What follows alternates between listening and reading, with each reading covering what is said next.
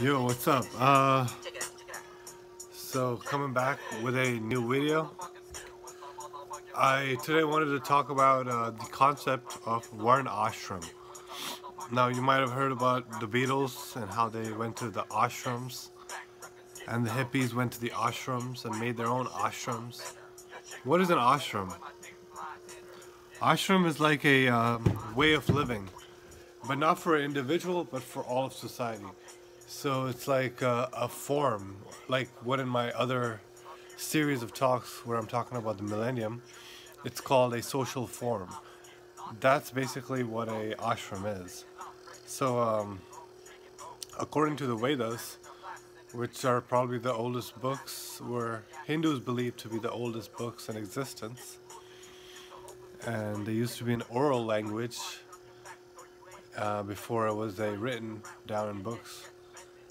So this was something that the young boys in the priesthood would learn starting out very young, and they would memorize whole book, all books of them, and they'd spend years training and stuff. So anyway, yeah, so there's it's basically the social form, and varnashram dharma, I think it's called.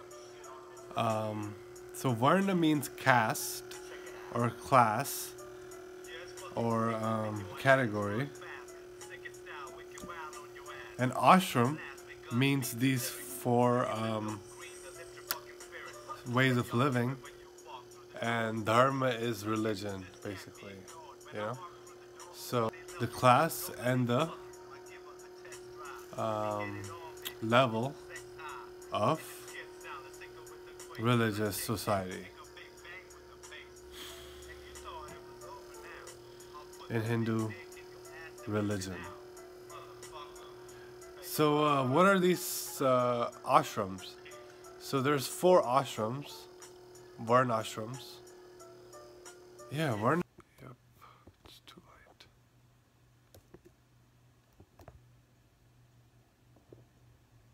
Alright, so anywho, what I wanted to say was that there's 4 different castes of varnashram dharma, and it's basically very similar to the 4 different aims of Hindu or life according to Hindu theory, and that's the theory of the dharma, artha, kama, moksha.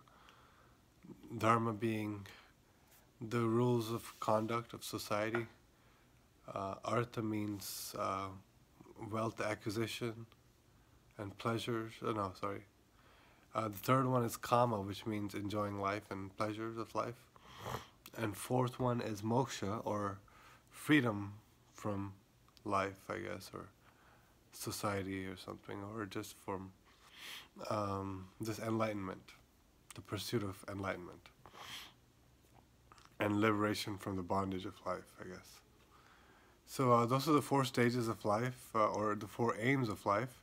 But they're also, you can see them in the 4 stages of life, which is Brahmacharya, then is Grihastha ashram, then is Vanaprastha, and then is sannyas ashram. So basically the 4 stages of life is like the first 20, the first 40, the 60, and then 80 years of life, what you should be doing. So in the first 20 years of life, you're supposed to be in the celibate stage of life, the student stage of life. And that means that you basically are focused, well actually first they say in the same book that the mother should be able to raise the child for the first 5 years and take care of the child and everything, and while the child is up to 5 years. And then at the age of 5 years, the dad, when the child turns 5, the dad takes over control of the child and raises it for the next 3-4 years until they can afford to send him to a school, you know. And then I guess the man is kind of free from taking care of the child physically, and so is the mom, and the child is basically in these little colleges getting trained for the future society, you know, a job in a society. And during this period, celibacy is important. A simple lifestyle is important, because the struggles of life, harsh circumstances and harsh environments, is how knowledge is obtained. Because if you have all the pleasures, you just want to enjoy yourself and you get lazy. But if the harshness is there, then you stay on your toes, basically, and are more aware as an individual. Your mind is more active, basically. So that's the first stage of life. It's said to be be minimum 16 years for females, and to 24 to 40 for males. And for females, they can be celibate till 24 if they can handle it. And then if they can handle it, they're supposed to be, the more celibate, longer you're celibate, the more evolved you are as a marriage partner, I guess, because you have self-control. So that was the interesting thing I read in that book. Next up, I also heard about, what was the second? Grihastha ashram. So then you go into Grihastha ashram, which is married life, and here enjoyments are recommended, you know.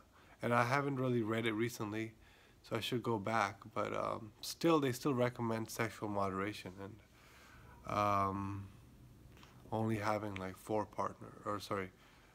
sex once or twice a month and stuff like that. And not living in the same room with your partner. That's another Hindu rule. And what else? Certain diet. Now the diet restrictions are lifted, and different dietary suggestions are provided for this stage of life. And then in the third stage of life, it's where they start separating, you know, the man and the wife, or they live together, I think, until they're ready to separate in the fourth stage. And in the fourth stage, they're again celibate, and at this point, they just serve society, and they're totally dedicated to that.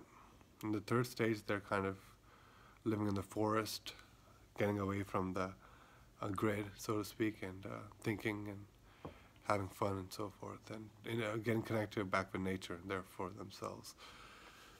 So that's the 4 stages: Brahmacharya, and then married life until about 50, and then they say forest dwelling, and finally sannyas, or serving, like a Mother Teresa or Mahatma Gandhi kind of lifestyle. So that's the 4 stages of life. And also, let me add that you can go from the first stage to the 4th stage, or any stage to the 4th stage, if you really feel called to, and you're ready to handle it. Most people can't really handle the truth even about themselves. So how can they handle the dedication of life to God and society? You know, that's only for the few. Many are called, few are chosen. So sannyas ashram, and then before that Vanaprastha, Hakuna Matata. That kind of lifestyle, I think, is what Vanaprastha suggests to me. Because you're just trying to get a new pattern going from the old ways of being. Alright, so the 4 stages of life. That's me. Peace out.